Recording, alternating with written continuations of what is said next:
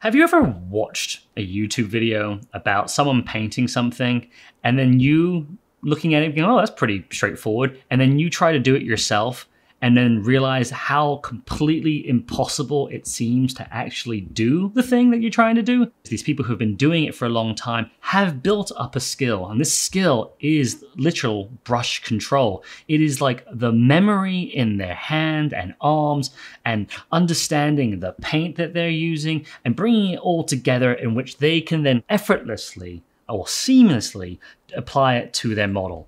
And then when you, as someone who's new to it, tries to recreate it, how hard it actually is. Brush control is probably one of the most important skills that we have to learn. We have to practice. We can understand what we are trying to do intellectually, but then we need to apply it physically upon the miniature that we are working with.